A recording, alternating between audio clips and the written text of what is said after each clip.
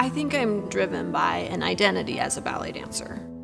For me, the system of ballet feels like a daily ritual. Ballet feels very grounding to me and is something to return to as a sort of practice. Really, for the last decade or more, I've been trying to figure out how to approach ballet from a feminist perspective, and if it's even possible. I work really hard to make the ballet technique classroom a place where people with varying identities can feel welcome and included in the conversation. Working with students to have that kind of conversation means ballet is having those kinds of conversations. It's important to me that those perspectives carry through into my choreography. So I work with Allison Borey and Amanda Hamp. Together we are AGA Collaborative. We take a collaborative approach to dance making, dance performing, and dance writing. For us, collaboration most often means making space for ideas to surface. Collaboration is being willing to try anyone's idea and set aside assumptions about what you think that might be or the path you think that might take you down. 2 years ago, my raise was above the cost of living increase. My 30 and over soccer league made it to the playoffs this year. It's not that collaboration is easy. It's not that we all agree all the time. But the goal is to put the research questions and the ideas we're exploring ahead of personal attachment.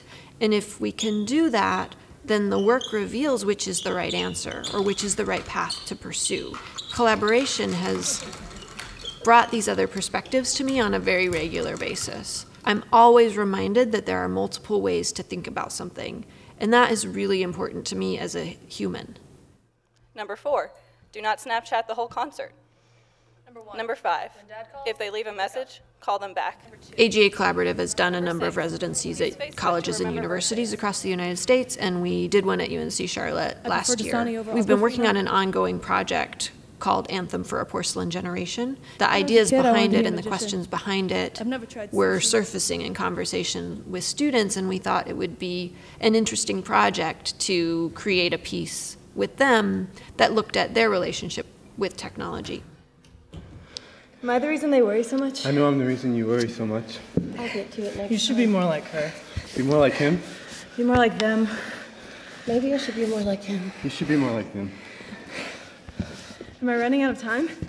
Education is really changing, and traditional approaches to education suggest that the instructor has knowledge to share and the student's responsibility is to soak up that knowledge, become educated.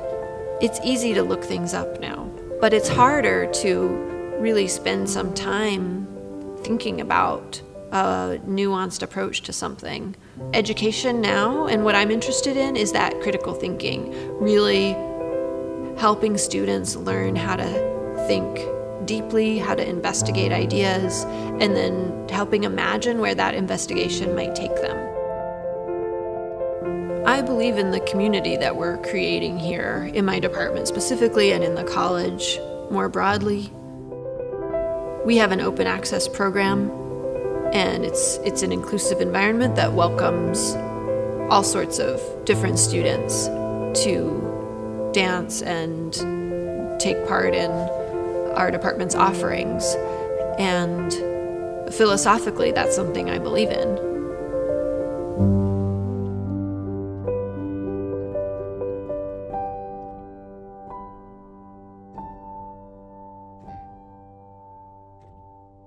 You